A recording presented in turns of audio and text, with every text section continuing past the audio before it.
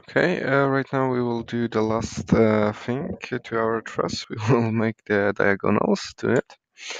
Yeah, to make diagonals, we have to look for a second how we have to operate on the, sorry, not the sphere.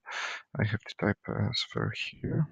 So I want to highlight the points which are on the bottom and the top beam. No, Control C, Control V, and this is like that. We see that because we were using endpoint node, endpoint options, we are missing one node on the beginning, two nodes in general. We have to add it. There is an option to find add item to front to the list.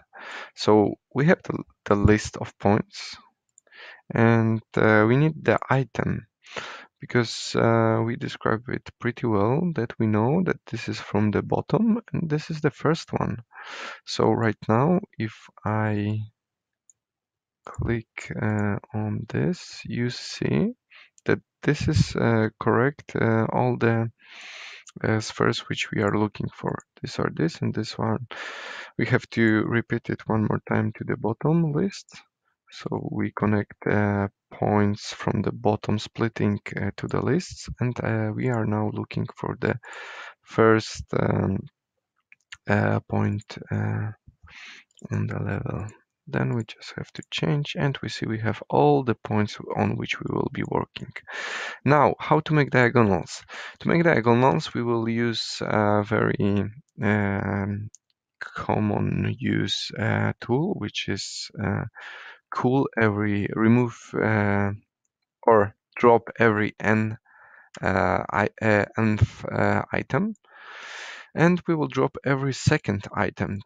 So we are connecting lists of the bottom nodes, and you will see that if I change it like to highlight, sorry, because I didn't finish the drop every n time, I have to say which every item have to be deleted from the list. I say every second one, and then I see that he throw out every second element in the list.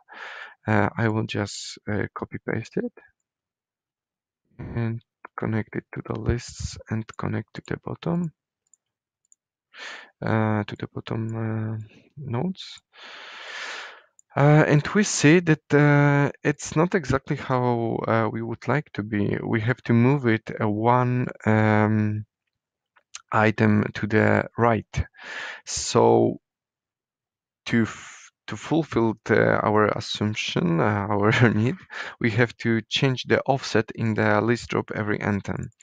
Let's change it from 0 to 1, and we now see that we have the nodes which are spacing every cell. Okay, so we have the nodes. Let's just connect it with the line by start endpoint like that. And we have the first bars which we need. The second bars which we need, I will just maybe show you better how it's looking. Yeah, now it's more visible.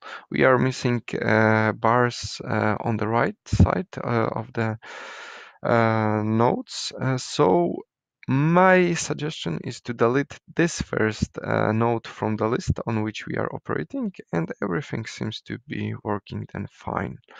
So let's remove or just remove item at index. Let's check which from this one, perfect, and let's remove the first one which have the index 0.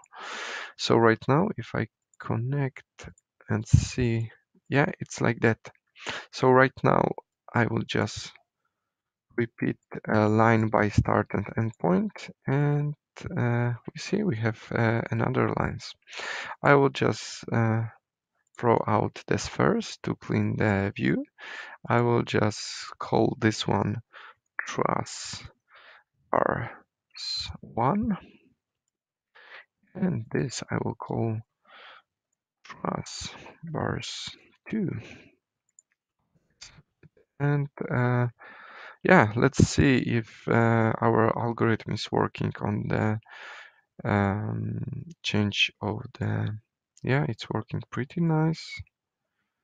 It's yeah, even right now with pretty small algorithm, you see there is some kind of the lag, some kind of the, you have to wait for the response of the software. The more elements, the more geometry it is, the lag will be bigger. So then it's pretty common to go for the manual and clicking run after changing the parameters, because right now if I change the parameter nothing will happen, but if I click run right now, you see the structure is much wider. Okay, thank you. The truss generator is ready.